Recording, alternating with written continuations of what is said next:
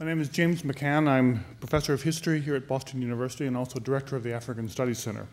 I'll be moderating our first session this morning, and we have three presentations to make. And since we have three, and we've agreed, I believe, that we will confine ourselves to 15 to 20 minutes of presentation because we would like to engage with you, the audience. You'll notice, as was announced earlier, that there are microphones in the central aisle here, and so we ask you to be generating further discussions of issues raised by our speaker just now. What I will do is to introduce our three speakers around the topic that was organized by the conference organizers and suggest that while they may seem to be quite disparate, I've enjoyed thinking through a little bit how I, as moderator, might make some sense of the theme. The theme here presented to us is From Farm to Fork, the global food chain. And before I introduce our speakers, I just want to add a few remarks to frame our discussions, because the discussions go from quite local. Those of us here in New England regard Hartford as a long way away, on the southern edges of New England, but it is a local context.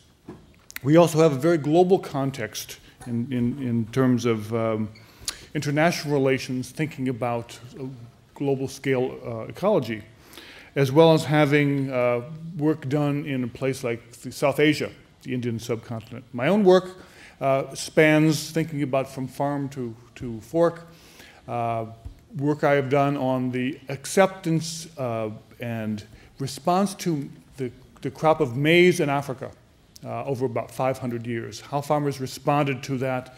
To the most recent work I've done is on the history of African cuisine. And in this case, and I think in many parts of the world, the fork is not the proper F word, it would be fingers. By choice, people choose to engage the aesthetics of food by a more sensual way of delivering the product of the farm to their mouth. So I will, far from being just the moderator, I've also looked forward to participating with my colleagues. Let me tell you a little bit about them. Helena Norberg-Hodge is founder and director of the International Society for Ecology and Culture. She's been working for several decades to strengthen local food economies and promote more sustainable and equitable patterns of living around the world. Her work is in South Asia, and I had to consult my map to find Ladakh, but it is in a very key part of food production in, I will describe it as South Asia, but in that border area in the northern part of India, not very far from Pakistan. Henrik Selin, my colleague, is assistant professor of international relations at Boston University. He conducts research and teaches classes on global and regional politics and policy making on environment and sustainable development. We share students in common, and that's one of the ways that we break through some of those barriers about economists doing economics and not necessarily thinking about the wider implications of things. We work as colleagues together, leaping across the boundaries set up by our university, trying to make us avoid those connections, but we make them anyway. Mark Winne is author of Closing the Food Gap, Resetting the Table in the Land of Plenty. For 25 years, Mark was the executive director of the Hartford Food System. Again, the very local is part of our mix here. And what's ironic, this is the point I hadn't planned on making until I heard our esteemed speaker. The reason the French are buying Scottish water is because of the French celebration of the local. Is that not the ultimate irony? That having protected the locality of Camembert and the varieties of wine for the Burgundian Pinot Noir and the Beaujolais and the Cabernet Sauvignon found in other parts of the country, that their love for the locality is what promotes this idea of trying to bring locality from another place at great expense for no seeming good reason. Of course, money being the major one. So we have our three speakers today, and the format, because of the way the sound system is set up, is I will invite them to come and speak serially at the podium, and then they will actually retire to the table. You see their names there, and we'll take questions and engage in a fuller discussion. All right, thank you very much. I'm very happy to be here. And I was asked to talk a little bit about from farm to fork with a specific focus on the European Union. It is, after all, funded by my European brothers and sisters. So I want to talk a little bit about agricultural policy in Europe and European Union and some of the major issues that are being faced there with respect to large-scale and small-scale farming, and touch a little bit about some transatlantic differences, but I'm going to do it briefly, and then you can ask whatever kind of questions you have afterwards. Now, of course, in Europe, as in any other parts of the world, agriculture and agricultural policy is a very important sustainable development issue.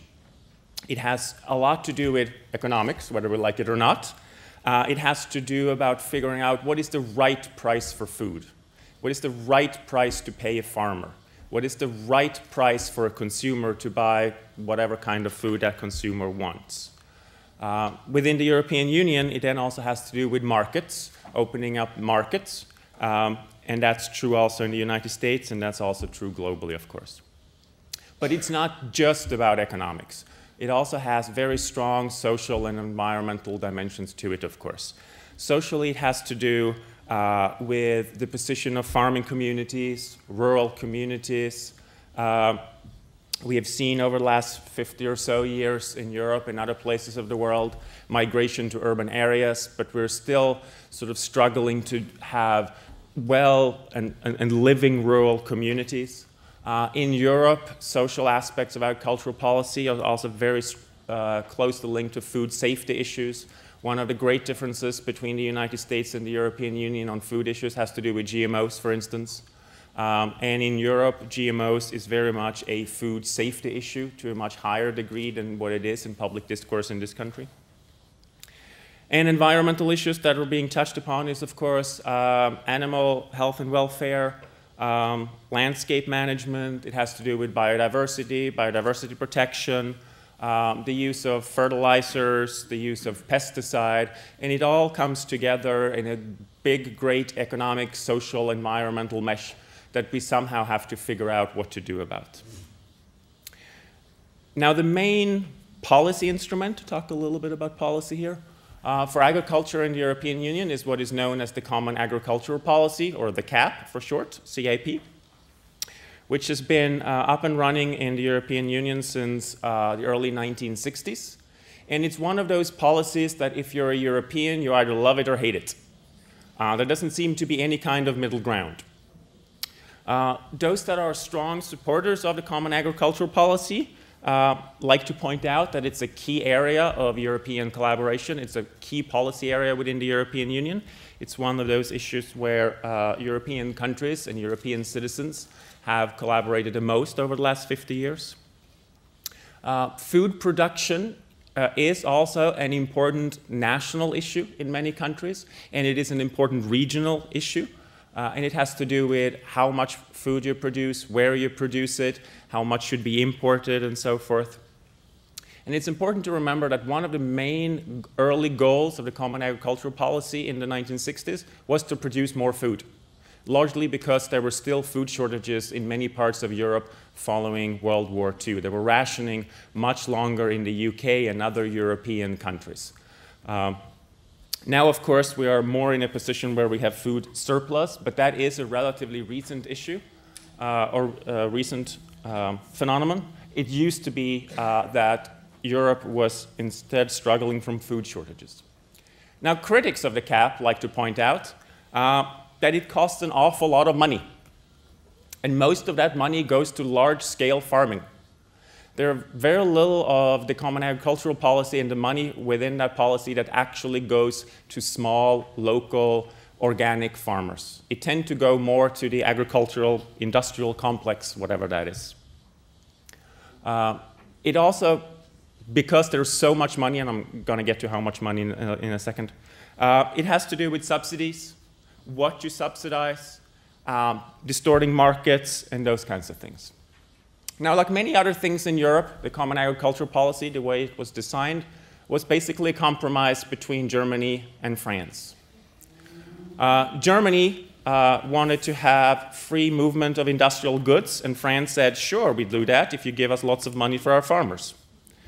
And they said, okay, we both get what we want, and we can just take it out of the common budget. Now, Europe, like the United States, is one of the most sort of industrial or post-industrial regions in the world. Of course, Europe depends on food, but in economic terms, it does not depend on food production. Food production is not generally an important part of the national GDP. However, within the European Union, the budget, 35% goes to the common agricultural policy.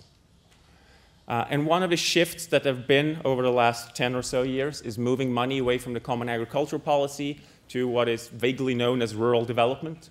And if you add up the money that has been spent on the common agricultural policy with the money that is spent on rural development, you get to about 45% of the EU budget.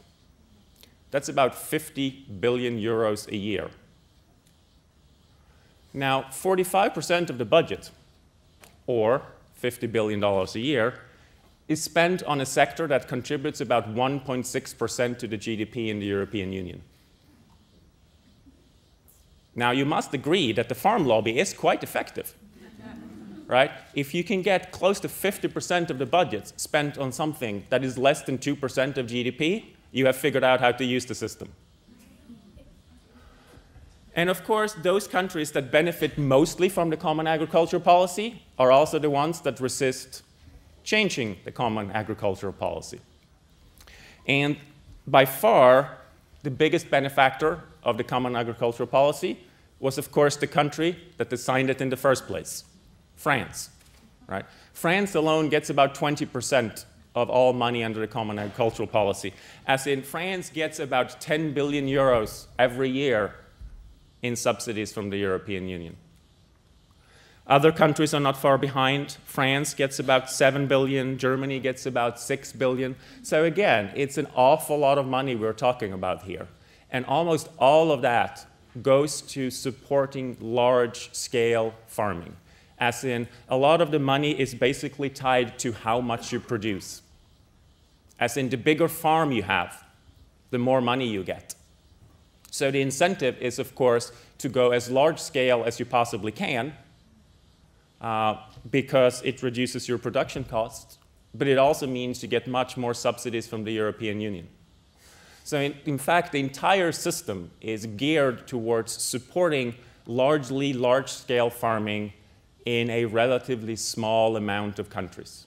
So those countries that do not benefit as much from the common agricultural policy is, of course, trying to change this as much as they possibly can, but they're running into very strong national interests, not just in France. It's easy to pick on France when it comes to the common agricultural policy, but other countries like Spain, Italy, Poland, as in largely the major European countries, are generally happy with the way it is. One exception is, of course, the United Kingdom.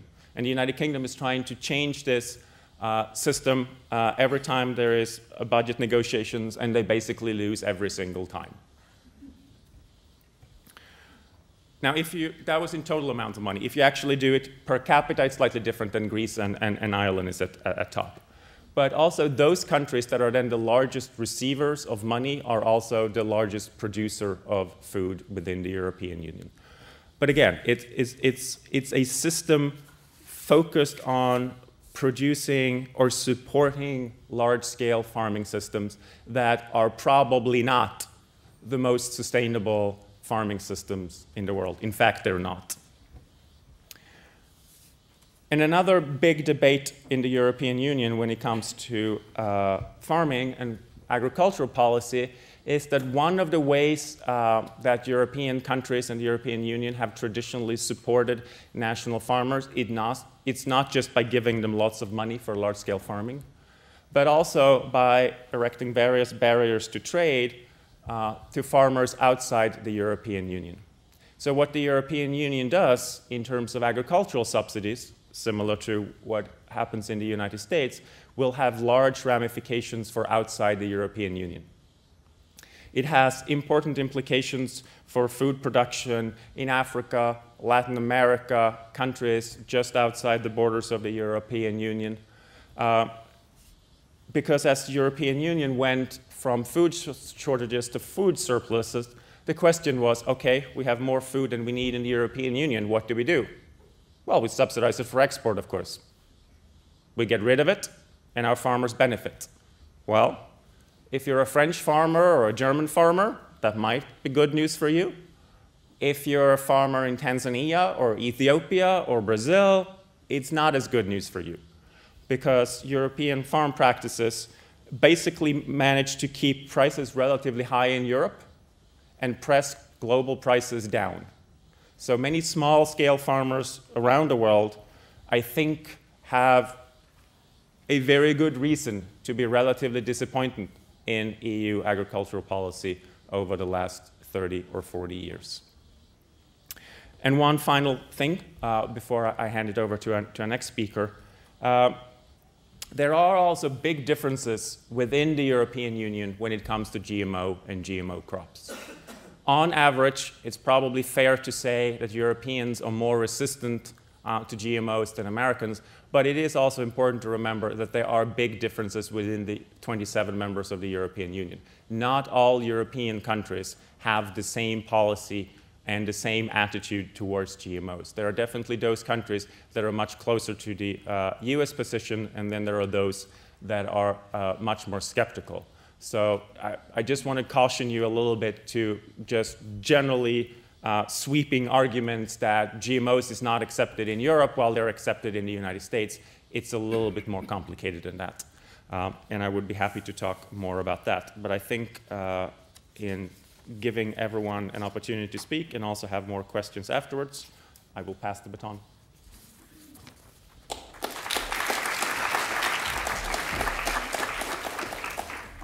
Thank you, and good morning. And it's Mark Winne. It's all right. Like the bear, like Winnie the Pooh. Yeah, you all know Winnie the Pooh. Right. Hands across the ocean, Winnie the Pooh, and A.A. Milne. Okay. So, I think I was grateful to hear Satir speak of gratitude. I think of Shakespeare, who said that our greatest sin is ingratitude. And again, reaching across the ocean to try to embrace other literary figures, I think of that often. And in fact, I'm grateful for the spiritual connection and sensibility you brought to us this morning. For as I think we all know, God did not create nachos. Right. So I think we need to have a more spiritual bent toward our food. So thank you to Boston University for having me, and and the Institute for Human Sciences and the Center for International Relations. This sounds like a great day. I'm really happy to participate, to be a part of something this solid, this focused, and so incredibly relevant to what's going on today. I apologize for not joining you last night to sample some of the authentic pleasures that Bryant Terry no doubt stirred up. But I succumbed to my baser instincts, I suppose, my darker side, and went to Fenway Park to indulge my love affair with the Boston Red Sox. And 2 Fenway Franks later, and 1 giant pretzel and 2 beers, I was regretting that choice. But it was fun anyway. My take on the topic of the day, which is really, I want to look at the influence of agribusiness and food politics. And I'm coming at it from the perspective of its impact on lower income communities in the United States, where we have significant food gaps. And those gaps include food insecurity. About 12% of Americans are considered food insecure by the United States Department of Agriculture. We have what are called food deserts, places that are severely underserved by high-quality, affordable food stores that provide nutritious, healthful food. As a result, high rates of obesity, overweight, and diet-related illnesses, such as diabetes. And this is the kind of system that we have in this country. These are the conditions that we find in lower income communities compared, of course, to a whole nother set of trends, which are the immense growth and interest in organic and locally produced food, connections and interest in the health and dietary importance of food. So we have two very different food systems operating in this country. Now, I like to start off with the particulars. I like to start with experience and build on that. So I'm going to just share a paragraph or two from my book, Closing the Food Gap, as a way to set the stage for the connection between agribusiness and food politics and what is going on in our nation's food system. Having worked in low-income communities for 35 years, I often feel the kind of frustration I experienced late one night in Hartford, Connecticut, as I stood behind a young, very pregnant mother and her overweight child as she was purchasing cigarettes, Pepsi, candy, potato chips, and nothing else. I had to wrestle down my urge to rip those things from her hands and admonish her for all the terrible things she was doing to her body, her unborn child, her unborn baby, and her child. My liberal tolerance for self-destructive behavior has been tested on many occasions, and I have tried to avoid glib excuses, pat explanations, and the relativistic arguments of the politically correct. After taking a deep breath, I have tried to reflect quietly on encounters with irresponsible behavior to better understand the relationship between an individual's circumstances, his or her personal frailties, and a host of environmental influences.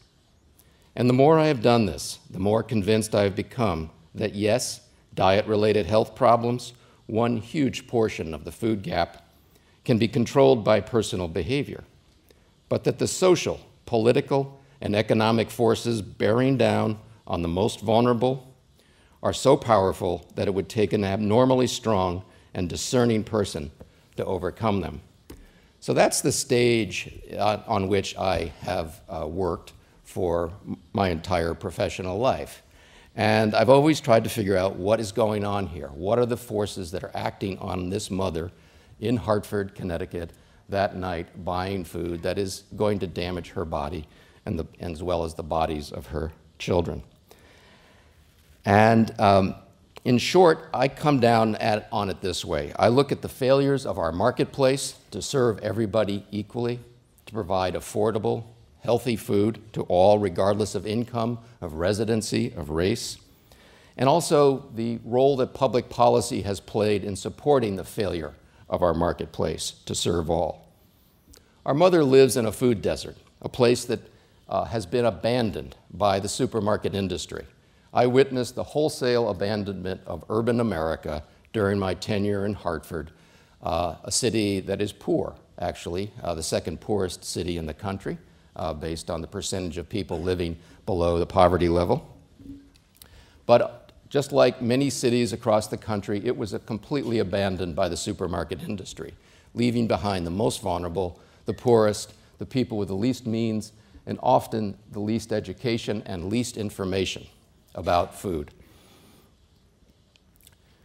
The impacts of this abandonment and of food deserts have been well documented by researchers such as Dr. Kimberly Moreland, who has found a direct connection between the lack of consumption of healthy food and the distance that one must go to get to a supermarket, and that those distances are greater for communities of color and for low-income communities as well. And as we know, the obesity rates and diabetes rates, hypertension, and other dietary-related illnesses are higher in lower-income communities. In Washington, D.C., in the 8th Ward of our nation's capital, only a mile from the Capitol building itself, we find a classic food desert. 70,000 people live in the 8th Ward, but out of that number, 38% are living below the poverty level. 38% are also obese. If you drive around the 8th Ward, at least until the last few months, you would not find a place you could buy any kind of healthy food. And yes, you will find every kind of fast food place available. Mac Burger and Taco Hut and all the fast food places are there in abundance, but nothing healthy. You find the same condition in rural America too. I moved about 5 years ago to New Mexico and have done a fair amount of research and writing on the conditions, food insecurity and food deserts in rural areas in New Mexico. In one county, I found that 72% of the population is overweight or obese. When you look at the numbers for the children in the WIC program, Women, Infant, and Children program, Federal Food Assistance Program, we found that I think the number is about 35% of the children in that program in these poor rural counties were obese. And those are children 2 to 5 years old. 35% are obese. And there's a direct connection, again, with the fact that there are no places to buy healthy food in those rural areas. Now, the food industry frames this problem in a really interesting way. In short, they blame the victim. And they blame this mother for irresponsible behavior, for not being able to feed herself well, for not using her own knowledge, her own skills, supposedly. Well, there's some interesting paper that recently came out by Kelly Bernal from Yale and colleague Kenneth Warner, where he compared the framing techniques and communication style and political activities of big tobacco, which, as we all know, has killed millions and millions of people, and big food. That, in fact, he argues that big food, our fast food industry, all the unhealthy food products that are put out in the United States, or across the globe, I'm sure, they use the same techniques that big tobacco used to defend tobacco for so long. For instance, they focus on personal responsibility as the cause of the nation's unhealthy diet. They raise fears that government action usurps personal freedom. They vilify critics with totalitarian language, characterizing them as the food police, leaders of a nanny state, or even food fascists. They criticize studies that hurt the food industry as junk science. They emphasize physical activity over diet. They state that there are no good or bad foods, hence no food or food type should be targeted for change. And they plant doubt when concerns are raised about the industry. This is what big food does. It's the same game plan as big tobacco. I saw this in action many times in state legislatures across the country where I've done a lot of work, a lot of advocacy work to try to bring healthier food in particular to our nation's schools. Many state legislatures have tried to bring some order and some sanity to the kind of food that is served in our cafeterias. In Connecticut, about 3 or 4 years ago, advocates brought forward a legislation to ban the sale or the availability of soda in the state's public schools. It passed the legislature by overwhelming majorities, both houses of the legislature. In fact, it was the one bill that was debated longer than any other bill during that session of the legislature. And that was a year when the legislature was debating civil unions and the death penalty. And they actually debated banning soda longer than anything else. Even after, however, this bill had passed by such large majorities, both Pepsi and Coca-Cola rallied their troops and were able to convince the governor to veto the bill. And they did it by amassing a war chest of $140,000 to buy the best and most connected and most powerful lobbyists in the state. And the only use of that money was to secure that gubernatorial veto. I've seen the same kind of behavior in state after state, including my new home state of New Mexico, where citizens have cried out for changes in food, but have had to fight tooth and nail with the soda industry or the junk food industry to keep that kind of food out of the mouths of our children. But this has been aided and abetted, indirectly anyway, by our own governmental policies. Our child nutrition program, which provides reimbursement to our schools to provide school breakfast, lunch, and other nutrition programs, is woefully underfunded. As a result, food service directors are forced to buy the cheapest food possible. And oftentimes, they're forced to use pizza and soda and hot dogs as fundraising tools to try to raise enough money to meet their expenses. The federal reimbursement currently for the food portion of our school meals is $1 per child per meal. Now, I was recently at my alma mater, Bates College, which is up in Maine, and they are, like many colleges and universities across the country, changing their dining programs to emphasize sustainable foods, sustainably produced foods, a sustainable cafeteria, sourcing their food locally, going in every way possible for healthy food. And they are spending $2.60 per meal in comparison to what we are spending in our public schools, which is $1 per meal. That kind of gives you a sense of what the gap is there in the way that we regard food. Gratefully, at the higher levels of education, we're seeing a change, but that change has not yet taken place in our schools. Our children have to continually fight day and night. Our parents have to fight day and night, and advocates have to fight day and night to make sure that children have healthy food.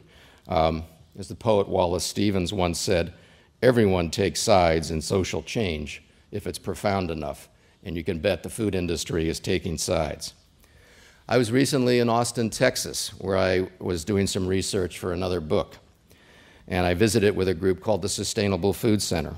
They run a wonderful program called Happy Kitchen, Cocina Allegra, which runs food education programs for mostly lower income people, mostly women, mostly Mexican, and has a remarkable impact on the people who participate in the program. And I interviewed several Mexican women during the course of my research, all who told me that as soon as they came to the United States from Mexico, they gained about 30 pounds. Within 1 to 2 months, 30 pounds, because their diet was Americanized. They found themselves going to McDonald's, eating more meat, and also sort of confronting their own ignorance about food and what their choices might be. By participating in Cocina Allegra, they were able to actually lose 30 pounds over the course of that 6-week program. So, yet this program, as effective as it is, only receives enough money to work with about anywhere from 500 to 1,000 people per year. And there are tens of thousands of people in the Central Texas area alone that could benefit from this program. If our mother in Hartford on that evening had access to such a program, I dare say she would not be as likely to engage in the purchases that she was making at that time. In fact, the people I met were empowered by the information they had. They were empowered by the education they were receiving in Cocina Allegra. Not only were they empowered in terms of changing their lives, they were starting to act more aggressively as food citizens, taking on activities such as trying to change the quality of school food in their own public schools.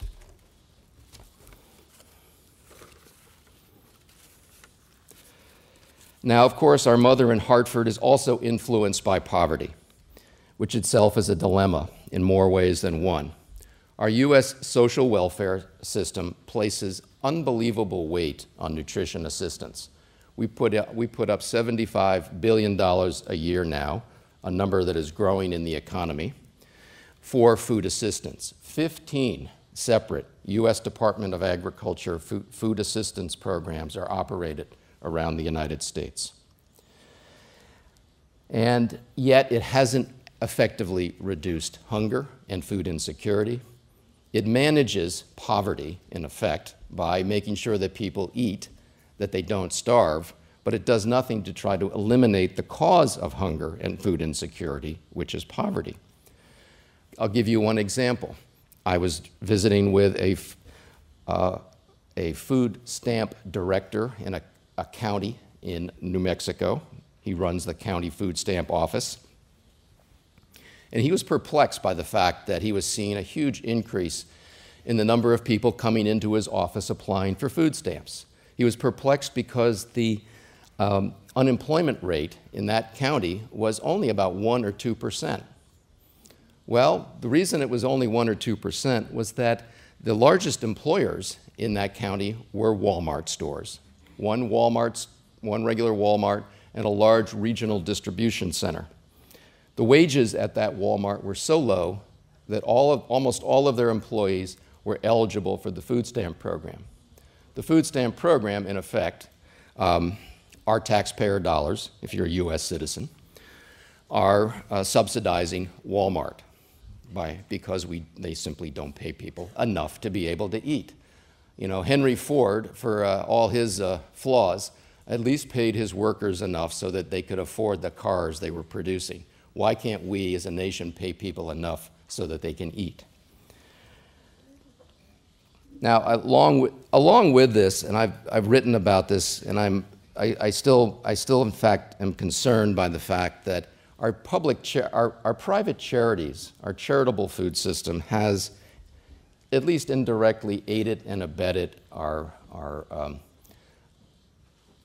troubled food system, our failed marketplace, and our public policies, which are not focused well on trying to address the causes of food insecurity, obesity, and so forth. Food banking is perhaps something we now take for granted in this country. About 1 in 10 Americans will use a food bank at least once during the course of a year. Yet, I go back far enough in my work when there were no food banks, when there were only a handful of emergency food sites, and they were usually the old mission organizations like the Salvation Army, where somebody could go and get some assistance, food assistance. And it was only in the case of a very distinct emergency. Now they are commonplace. Over 200 national or local food banks, large warehouses, which are tens of thousands of square feet in size, over 60,000 separate sites in the United States today where somebody can get emergency food. Over 60,000.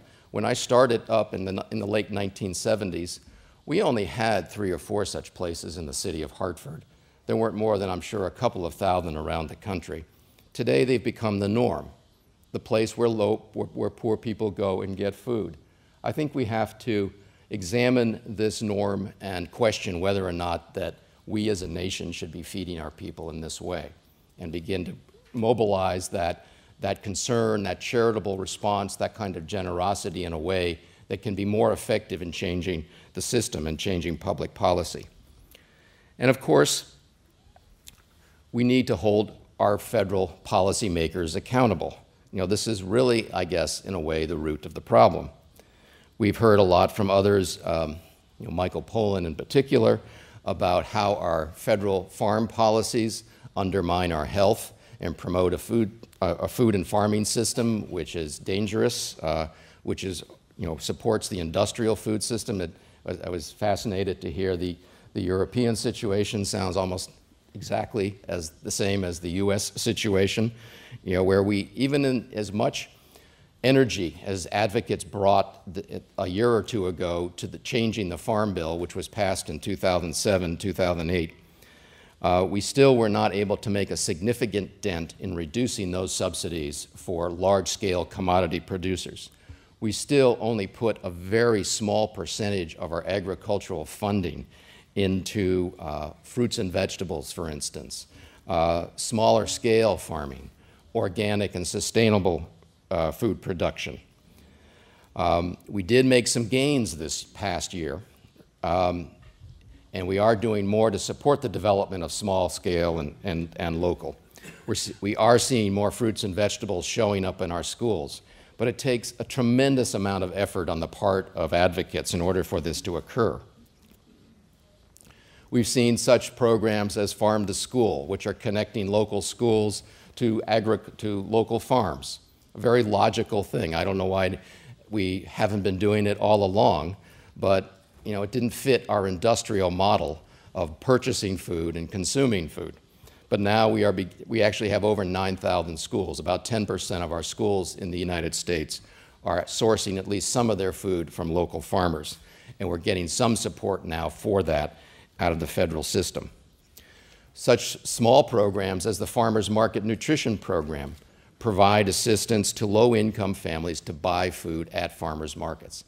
This is only funded at a minuscule level compared to, say, food stamps, but at least it has played a significant role in fueling the development of farmers markets in the United States. We have close to 5,000 farmers markets. Perhaps by the peak of this growing season, I'm sure we will have 5,000 farmers markets in the United States. We also have community-supported agriculture farms, which are making connections between everybody in the community, regardless of income, and locally produced, organically produced food. And to some extent, these programs, the farmers markets, community-supported agriculture, are being supported by good public policy, sometimes at the local and state levels, sometimes at the federal levels as well.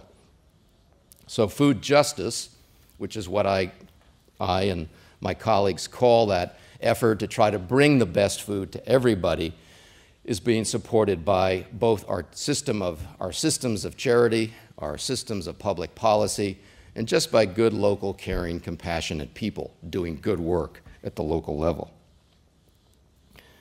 So I think that is, just to summarize, I do think that we have to continue to support both these local efforts like the Sustainable Food Center, by the Cucina Allegra, community-supported agriculture that is reaching out and bringing everybody into the community, into that farm system so that they can eat good local food just the way that well-educated, high-income people are eating.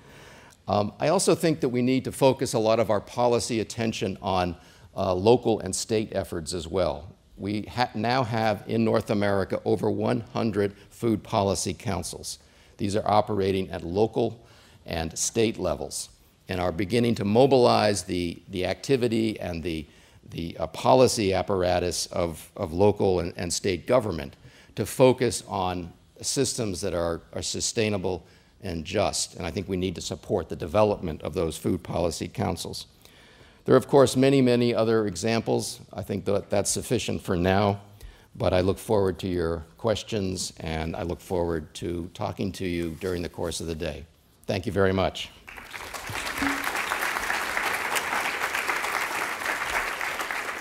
Thank you.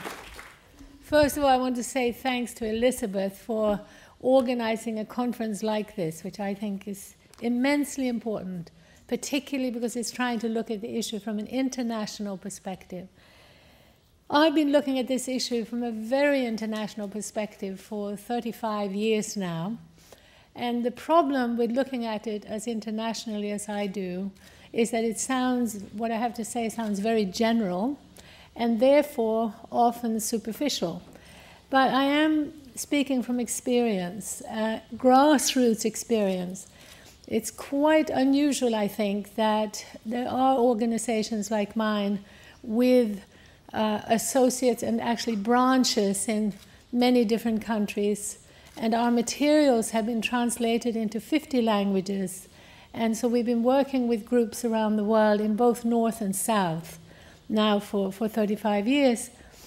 And so, as I say, I think it's very, very important that we do look at it from this broader international point of view, because then a pattern emerges that I think can help us find ways to support this localization of food systems, which I see as the structural shift that we need to make globally, through international collaboration and through pressure at the level of trade, at the deregulation of trade is really the central, most strategic area, I believe, that we need to focus on in order to turn things around.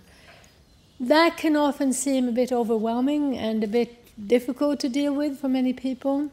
But I believe if we could do, as you were saying, support these local initiatives while we devote some of our time to look at policy, that we could make huge strides relatively rapidly. Because basically, big food, as we were hearing, is very similar to big tobacco. It's also very similar to big oil and to toxic debt and financial speculation. The speculative bubble has burst. We've been exposed to the fact that this was based on trading toxic debt. Trading in toxic debt, speculating on increasing insecurity and debt worldwide. If we look at what the structural problem was there, we're already hearing that it was to do with the deregulation of finance. The deregulation of finance means removing rules that were protecting society and the environment. And now I feel the next step is to have this real wake-up that the food crisis that's coming our way is structurally based on the same problem of deregulated finance and trade. In deregulating finance and trade, what countries are doing is allowing, not only allowing, but forcing big food to get bigger. What is being created is a global arena where the McDonald's and the Walmarts can move in and out of every economy freely, free and independent. In the meanwhile, what we're witnessing worldwide is that the local, regional, and even national players are being more and more tightly regulated, while those that are big enough to move around and blackmail governments by saying, if you don't give me that infrastructure, if you don't give me that cheap labor, if you don't remove some of those nasty environmental constraints, I won't come to you. Right now there are something like 500 SEZs in India. SEZs are special economic zones. And what they mean is that companies can come in and do as they please. That's what these special zones are, and of course they exist in China as well. So I hope that all of you will be interested in this rather abstract and general and sometimes seemingly overpowering issue of the global plays, what's being played out globally.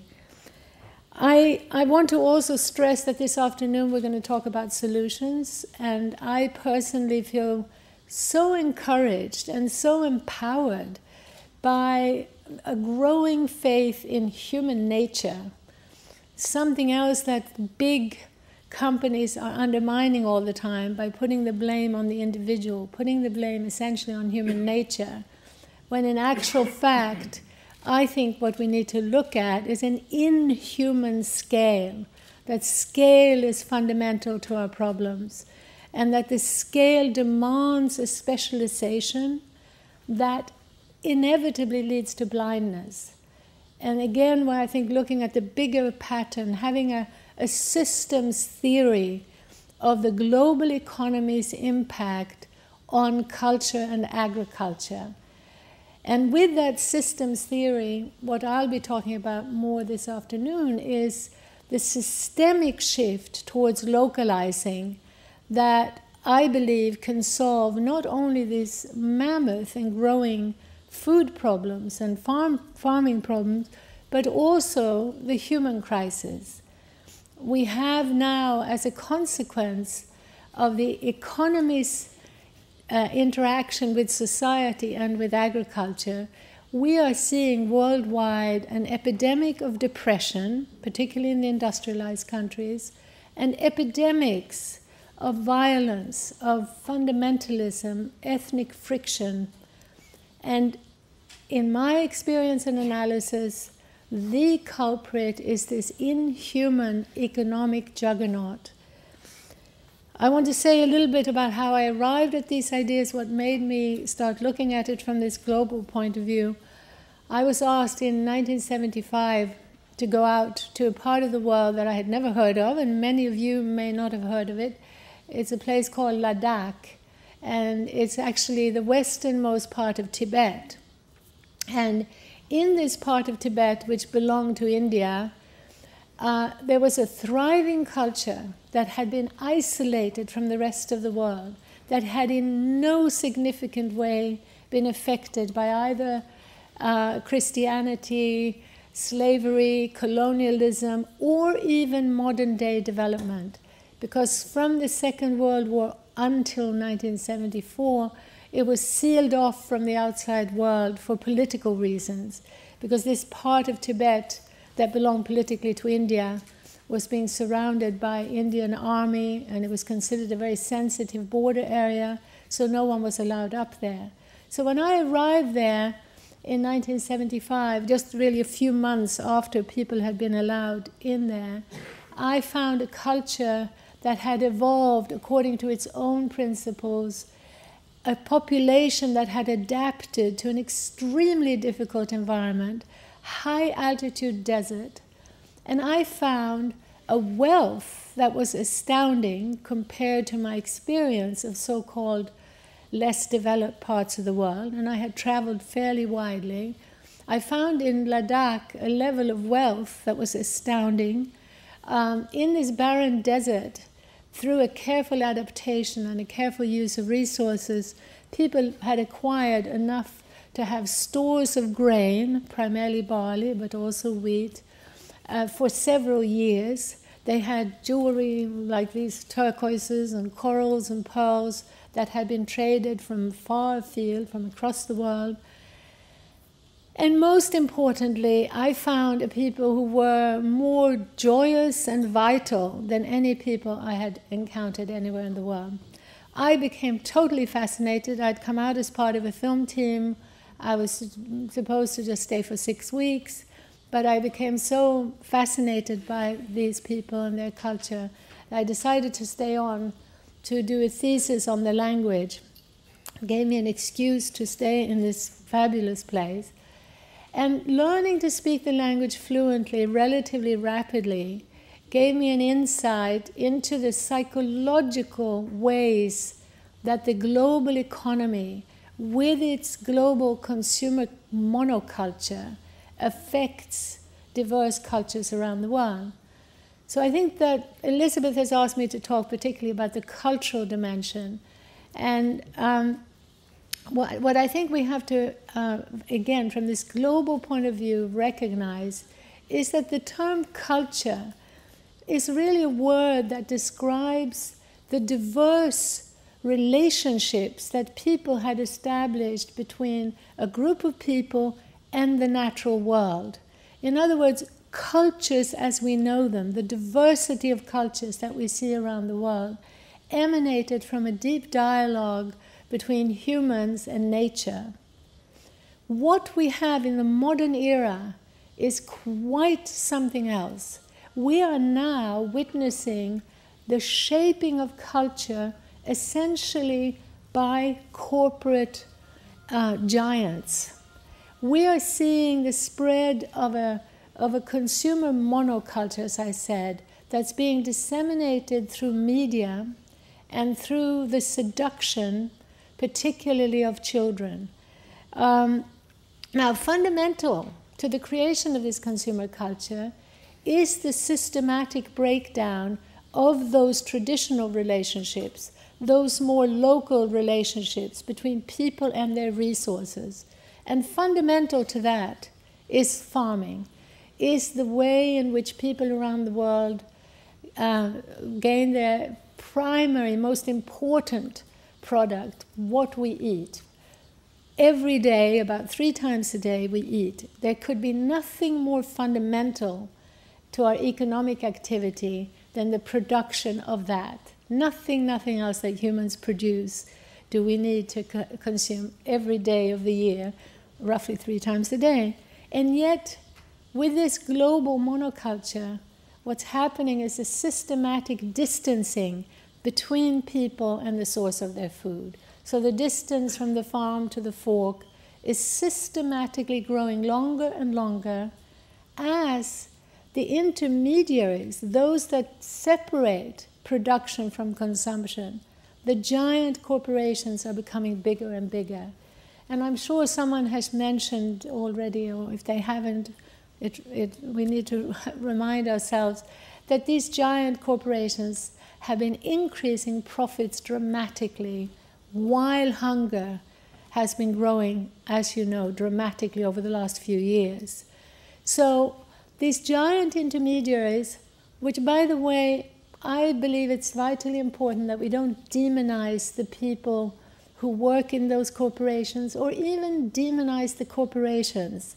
I think it's really important that we look at the structures, at this issue of scale, the issue of specialization, scale, and how global trade is taking us very rapidly in the wrong direction.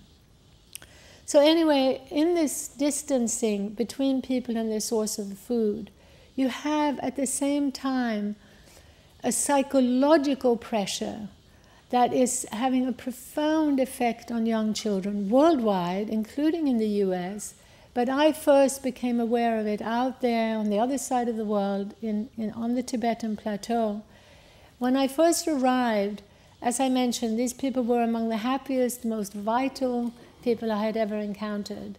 They were also among the most dignified and I came to realize deeply self-respecting. But I saw how in a relatively short period this changed, particularly because media and superficial ideas gleaned through tourism, advertising and media primarily, led to a completely unrealistic, sort of romanticized view of what the West is like. People started thinking that in the West we basically lead a life of leisure and luxury, almost infinite wealth. We do almost no work. These perceptions had a very profound effect on young children who started thinking that their parents who wanted them to work in the field and get dirty were asking them to do this totally anachronistic, backward, primitive, pursue a lifestyle that was completely meaningless in the modern era. The imagery, and furthered by modern day schooling, the message was the future is urban. The future is moving into the city and joining that modern, incredibly wealthy and superior lifestyle. I saw how in a short time children, for psychological reasons, started rejecting everything to do with their own culture, especially their food, but clothing, language, music, architecture. Every aspect of their culture came to be seen as inferior. And out of a psychological desire, there was this need to imitate the West.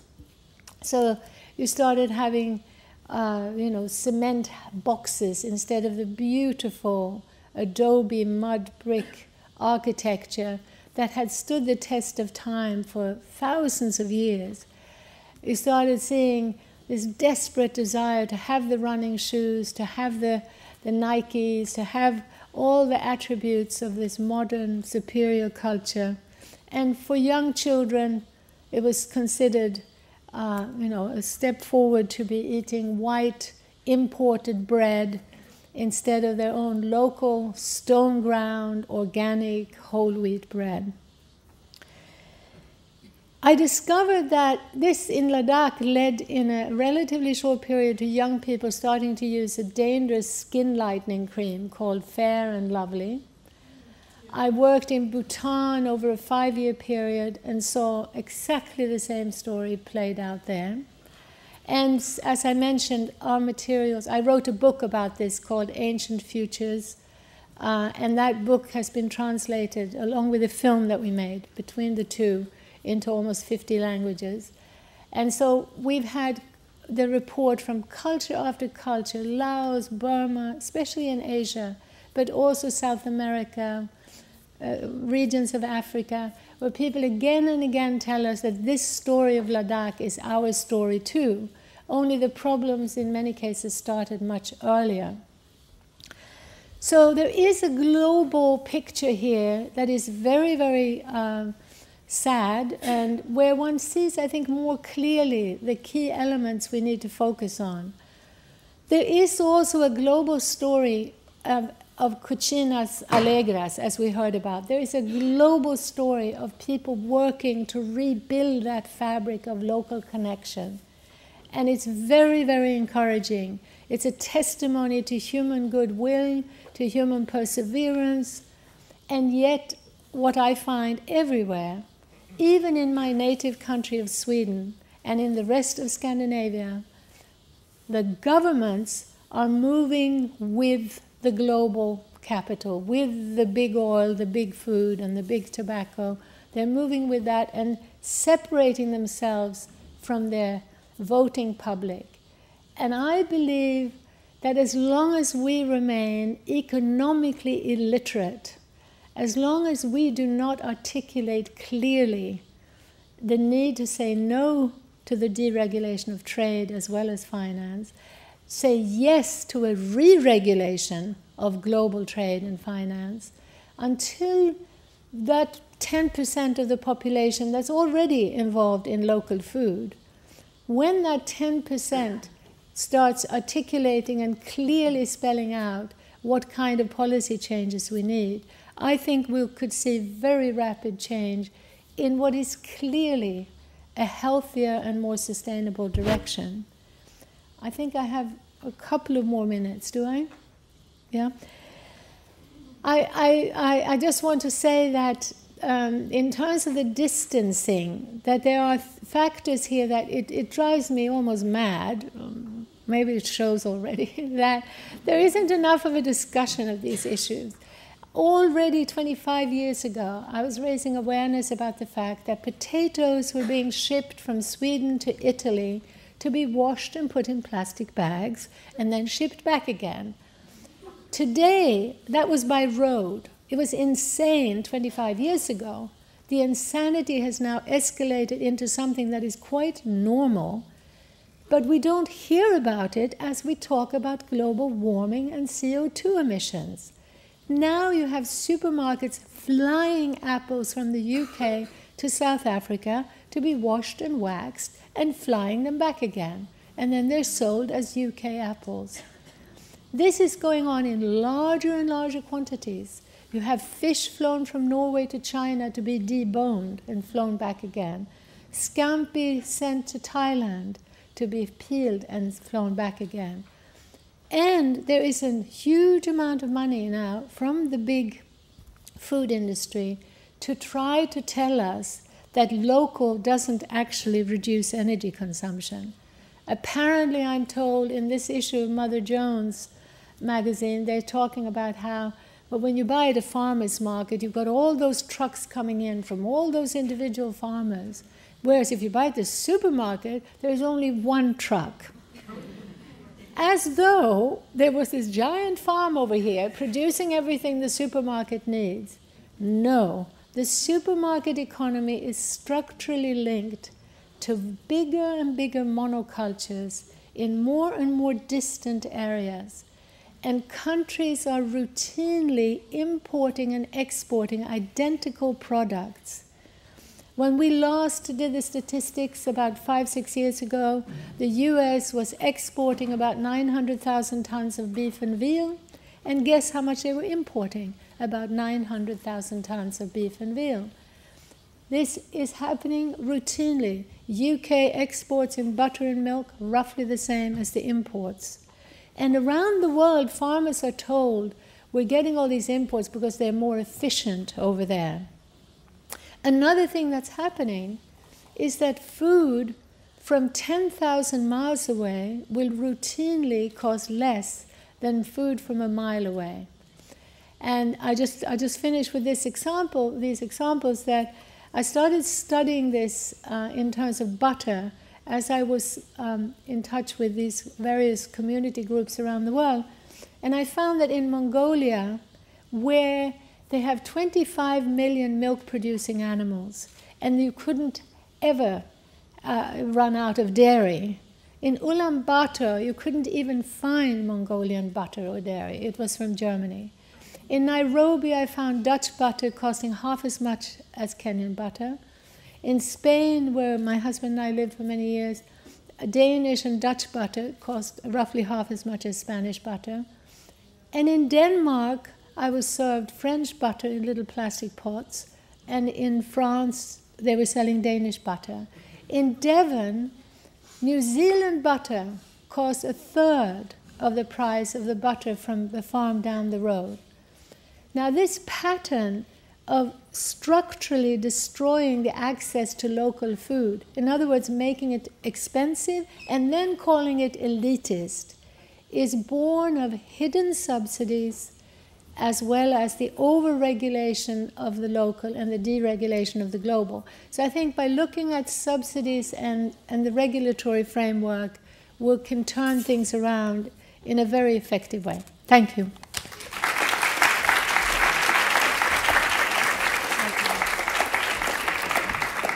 Thank you. I think Helena brought us very effectively full circle back to supermarkets and to butter. Indicative of the kinds of issues that relate all of these. So as those of you who have questions come to the microphones, I'd also want to have the speakers think about questions that they would like to raise with one another. But we do have a question, a couple of them here I can't see very well. Okay, yes, in the back. Yeah, I'm a community health nurse, and I volunteered in Katrina. My joke is that I got my training in a third world country. That third world country is called Roxbury, Mattapan, Dorchester, where I worked. And it served me quite well. Actually, I did street medicine work with homeless. When I would ride the #1 bus down Mass Ave, and people in Boston know this, you get out at Boston Medical Center, all the Caucasians get off, and so I would call it going to the plantation, okay? So I want to talk about the inner city plantation in Boston just for a second. I use the term plantation in both meanings, that community is completely segregated off. At the same time, when slaves came to America, so here they are in this country, they don't know the plants, but I'm an herbalist also. They use the root of the cotton plant to abort slave owners' children, okay? The reason I'm bringing that up is I would have Bayesian patients, I would have Haitian patients, Cambodian patients, Tibetan patients. And you say to them, what are you taking for your hypertension? They're all importing herbs, folks. They're all pirating herbs. There's a huge amount of wisdom there about food. I'd come out and tell the doctor they're doing herbals along with the med, which the doctor would ignore because it was too much to deal with the interaction, okay? Why am I going on about this? Look at this room. Where's the people here? Where's the panel here? Where are my peeps? My peeps aren't here, and that wisdom is still there to draw on. And until we do, we're screwed.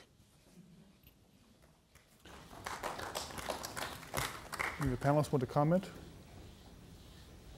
Well, yes, I would like to comment. I helped to build up an alliance of women in Ladakh that now has about 8,000 women who have a lot of that wisdom. They don't speak English, and when they do, they usually don't have that wisdom anymore because the modern education system is robbing people of that. So there is this structural problem that very often that wisdom is contained in ways that are very, very hard to harness. And I think we also need to recognize that there are a lot of white Western men, you know, that in this spectrum of things can be like the boogeyman, that are striving to help bring back ways of living and doing things that really would support the flourishing of that wisdom. So I think we should try to stay away from a politics of identity and look at the issues more and try to see on whose side we're working. But I understand your frustration. I'm saying it needs to be a two-way street. I'm not making anybody an enemy, But as long as we sit here and we say, oh, those poor victims, we can't draw on their wisdom, and it is still there. It is still there in generations. I've spoken to teenagers who know about bark from trees. Michelle Obama, she's doing a garden. That's Southern. That's her Southern roots. Thank you. Let's have down here, and then we'll move back up. Regarding, you're talking about production and farming production that goes global, but you didn't touch at all about the farmers. I mean, because I came from a country, kind of an island, that the farmers were incentivized to produce more to send it to make money. So none of you touched about the farmers, because all farmers everywhere are incentivized to produce much more than the local consumption. So how do you deal with that? Well, I mean, I would say that yes, worldwide farmers are being subsidized to grow monocrops for long-distance markets. And again, it's interesting, you see it's longer and longer distances. It's not always for the global market. But this distancing is structurally linked to monoculture. And the monoculture is devastating for the land. And it's the same in fisheries and forestry, all primary production, basically. So the diversification is linked, structurally linked to shortening the distances. And that's something that I think a lot of people don't understand and haven't thought about. And I think if more people pressure for policy change, we might be able to reverse this. But the distancing is what allows the middlemen to get the upper hand and to then to blackmail, producers against consumers and to pressure our governments. So we need at the moment, we don't need to remove all ag subsidies. We need to shift the subsidies. But what we hear about in the media is a very, very shallow, notion that the subsidies are all bad. But worldwide, they're being pressured to grow monocrops, and they're being pressured to use more and more technology instead of employing people. So more and more fossil fuels, technology, fewer and fewer farmers. So we have this mega migration into megalopolises. Beijing right now is basically 60 million people, 20 in the center and 18 satellite cities of about 2 million. It's a complete disaster. The urbanization is a consequence of policies, a consequence of what our governments and corporations are funding. And we really, if I could also just say that right now we have roughly half the global population on the land still, roughly. It's shrinking every day. And that issue is really a millennial and vitally important issue that we look at. How we can rebalance the relationship between urban and rural. It's not a question of eliminating urbanization, but it's a question of realizing that we are headed towards this mega industrialization and urbanization that's just a disaster. Are there comments either on these? I was just going to add that both Henrik and I talked about our respective agricultural policies and how they obviously favor the industrial food system, large-scale producers, commodity producers. We overproduce, and farmers can grow whatever, well, they can grow within those 5 categories of commodities, grow as much as they want, and pretty much guaranteed a price. I think the only way that's going to change is through political action, starting at local and state levels. Organized groups are going to once again have to assault the barriers when those policies come up again for review. But how do you going to make a farmer? Can we get some of the other questions on the table and then have the responses incorporate? The incentives will have to shift. They will have to shift so that a different kind of agriculture can be promoted. One that is based on health and the food needs of the nation, not on the needs of a handful of a small number of commodity producers. Yeah. No, these are questions that I think the panel can consider, and they will accumulate as we go along. We're at panel number 1, so we want to show some good discipline. So in the back, and then we'll come forward again. I guess that's me. Yes. My name is Molly Anderson, and I hope that other people who ask questions through the day will introduce themselves, especially since we don't have name tags. My question is mainly for Mark, and it actually follows up on the previous question, and hopefully will explore some other aspects of it. Other speakers may have viewpoints on it too. I'm especially interested in the right to food and its potential as a mobilizing tool, a mobilizing construct for people to start shifting what we demand of our government in public policy and in accountability, and also shifting what we ask of international corporations in accountability to the people from whom they are deriving their profits. Mark, I know you travel around a lot. You have talked to people about food policy councils, both at the local level and the state level, and I'm interested in whether this discourse about right to food is emerging in the United States, and if so, what specific policies people are asking for or thinking about. People in Boston who I work with the Boston Collaborative on Food and Fitness, are really intrigued with the right to food and the way that it's been implemented in some developing countries, such as in Belo Horizonte in Brazil. And they're looking to those other countries for inspiration. But are you seeing this in the United States at all? I'm not yet convinced that we're seeing or hearing much of a discourse on that topic, on the right to food. I mean, we're using terms like food justice, we're using terms like food democracy. What I see at a local level typically are people wanting to get more of a handle on being able to maintain existing food systems or strengthen existing food systems so that more food can be sourced locally, trying to address sort of immediate food security and insecurity needs of various populations. There's a very kind of immediate focus. The right to food still has a bit of I think an international and even intellectual bent to it, and I can't say that it's yet permeated the discourse at a local level, where people seem to be very kind of focused on local action, local needs. How do we hold on to those remaining farmers? How do we kind of maximize our local food system? Okay, yes, in front. Hi, I just want to start off actually for Ms. Norberg-Hodge. When I read Ancient Futures in '95, I think it actually started my process of thinking about a lot of these issues. It was a pretty amazing book. A lot of the things that you guys are talking about have very common threads. And we hear things about the effect of large business simplifying issues and creating bigger and more complex systems that essentially we can't control. And media does play a very important role in that because it shapes how we look at things and how people view it. And the common solution that everybody seems to point out is the kind of obvious one: we have to change incentives in order for people to want to behave in the correct way. My question is, and this is a question of opinion, not fact, for all of you, what do you see as the practical, tangible way that you would expect incentives to shift in a system where media is more and more conglomerated, those who determine the structure of things and those who also determine what fact is in terms of the way it's presented to the average populace are in fact those with the skewed incentives?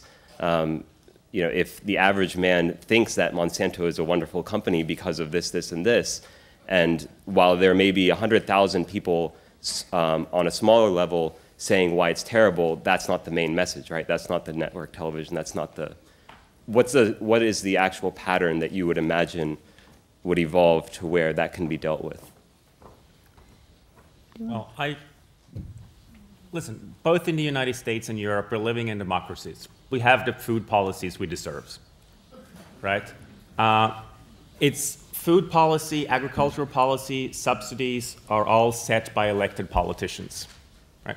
If this was really important to the average person in Europe or in the United States, if this was something that was generally talked about during elections, if this was deemed as something that the average person really, really, really cared about, then we would not have the farming system and the farm subsidies we have today. We have the farm subsidies because we have very well organized farm interests on both sides of the Atlantic that have direct access to the central policymakers in Washington or Brussels or London or Paris or wherever it is, right? So farm policies are designed to satisfy a small, very small segment of society, generally large-scale producing entities. And as long as that's the case, we're going to be in the system we're in, right? The farm subsidy system and the farm system will not change in either the United States and in Europe until there is much, much greater public demand for it. It won't just magically change itself. So the question then is, how can you get that public demand? And there's, of course, no easy answer to that. If it was easy, it would already been happening. But education, as many have mentioned here already, is, of course, important. How things are portrayed in media, how things are talked about in schools, local communities, and so forth. But again, we have the farm policies we deserve because there is not enough pressure either in the United States or in Europe for changing the system. Yeah, I'll say that if, since I had a little bit of involvement in the Farm Bill this time around, what typically happens in American politics is that you get a group of people who are louder and better organized than they were last time around, and they come and they ask for something, which is what the advocates for a reformed food system advocated. They came in and we're trying to get basically more resources for local, sustainable, et cetera. They got a slightly bigger piece of the pie than they did last time, but it's still a sliver. And this is what politicians do. They decide how big is this pie? How much can we divvy it up? And all these screaming alternative types over here on the margins are coming at us, and they want their fruit and vegetable money. Well, all right, we'll give them a little bit bigger piece of the pie than we did last time. I certainly came away more cynical than I even sound.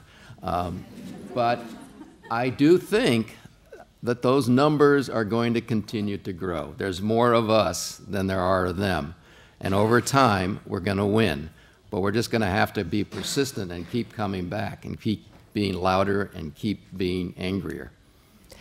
One last question. Well, can I also just comment on that? Because I think that there isn't enough energy and time and money invested in growing the numbers. In other words, the foundations that care about food and sustainability should be funding educational activities, and they generally don't. They tend to fund action. And I actually believe that if we invested a bit more of our time, not exclusively, into this information and awareness sharing to build up the numbers, and I call that education as activism, education for action. And I keep seeing, particularly when it comes to the local food community, that there is very little effort put in there. So I think at every farmer's market there should be educational tools to get more people aware of the policy issues. So it's not just about shopping at the farmer's market. In my institute we developed what we call a local food toolkit, which is designed to try to help people bring out that information. And I think there should be more things like that. Passing along the DVDs, passing along the information as one of the most important actions we can take. Great. So my name's Noelle, and I work for a program called Green Corps that trains young people how to do grassroots environmental organizing. And the number one issue behind climate change that everyone in the program cares about is food. But I just can't help but feel like the food movement isn't political enough. And I was really excited to hear everything that you all said today.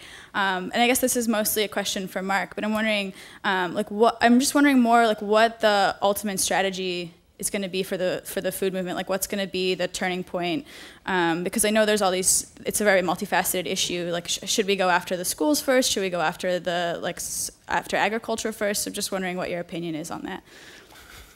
Jeez. Have 30 seconds. Go after all of them. I mean, don't leave any stone unturned. I mean, yes, how do we distribute our resources most effectively? I'm not sure I can come up with a good answer right now. I think the work you're doing with young people is incredibly important. I do think that the expanding our, that food has to come back into our public school curricula. I mean, it's just absurd that it's been kicked out and dismissed. I think it has to be reinvented in some way there. I think that actually I think we can probably learn a lot from Great Britain in terms of what they've done with, at least from what I understand, and sort of rebuilding their school meal program and food education. Gardening too. Gardening. As I think as Satir, you mentioned gardens. We all have to garden. Get out there. I don't care where. You know, there's a nice piece of grass out there. Let's go out there at lunchtime and rip it up and plant something. I do think that those very hands-on activities change people's hearts and they change people's minds. I've seen it. You know, it might sound a little trite, but I've seen it happen a million times. I am and the politicization of our work has to grow. We sometimes become a little too content with the notion that we're, really changing the world when we're planting a garden. It's a good start, but it's a start only, and it's a place where we have to build our political consciousness at the same time as we're, cultivating that tomato plant. So I would look for those opportunities to try to do that. And I would challenge every statement that's made in every action of the industrial food system. It's blatantly corrupt. It's very persuasive, and it's very dangerous. And so I think we have to keep coming at it at every opportunity we have. I think we're going to be coming back to a number of these issues. I sense some embers in the group and among us that it's going to be exciting. Although I would prefer that Mark not dig up the grass in front of my office quite yet. Though in fact, if you live in eastern Massachusetts, this is the key weekend for planting, which I have to do this weekend before I take off. So thank you to the panel and thank you to all of you.